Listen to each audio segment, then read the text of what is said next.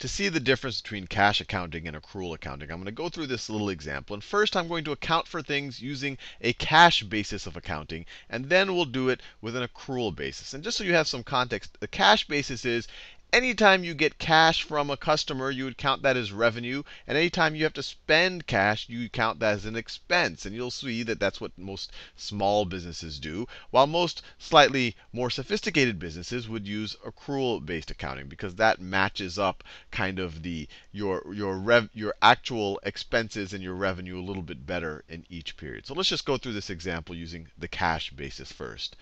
And we're going to assume that we start off with no money. So in month 1, you cater an event where the cost to you was $100. The customer pays you $200 for your services. And maybe they pay you $200 ahead of time so that you have the cash to go buy the food and the paper cups and paper plates or whatever. So you get $200 in revenue. This is a cash basis of accounting. And you had to spend $100 of that on supplies. And maybe you had to hire some help, and you have to pay yourself a salary. So if you got $200 and you used 100 of that, your profit here, I'll do profit in green as well. Your profit is going to be, no, that's not green. Your profit is going to be $100. And if you started with no cash, your cash at the end of period, this is going to be the cash at the end of month 1, you will now have $100 of cash. Now let's go to month 2. You cater an event where the cost to you was $200. The cost was $200. You and the customer agree that they can pay you $400 the next month. So in this month, we have to use $200. Maybe our bank lets us overdraft. So let's say I shouldn't write, this is an expense, so I don't have to write negative. We're assuming this is going out. I'll write it in red. So we are going to use $200, but we don't get any revenue because we're doing the cash basis accounting. The customer is not paying us in that month. They're paying us $400 the next month. So we get no revenue in that period. So it looks like we got no revenue. We had $200 of expenses. Our profit here is going to be negative $200. And when we look at how much cash, we had $100 of cash entering into month 2. We're using $200 of that. And so now we've kind of overdrawn our bank balance. Maybe we owe our bank now $100.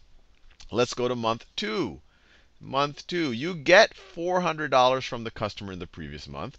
You also get $200 in advance from a customer that you have to cater for next month. So we've done no catering this month, but we've gotten a lot of money. We got $400 from the previous month's customer and $200 for a customer that you're going to cater for next month. So we got $600 on the cash basis in revenue. And we had no expenses in that month. So we have $600 in profit, and our cash balance increases by $600. So at the end of this month, we now have $500. Now, month 4, you cater the last customer's event. It costs you $100. So once again, you just have to spend, I want to do that in magenta. You just have to spend the $100 in month 4 to cater the actual event.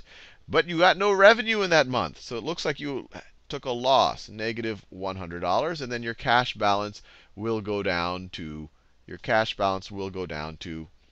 $400. So this is a cash basis. This is how a lot of businesses run it. But as you can see, there's a problem here. It looks like our profit is jumping all over the place. Sometimes we're profitable, sometimes we're not. Sometimes we're profitable, sometimes we're not. Even though our business is a little bit steadier than that would seem to imply.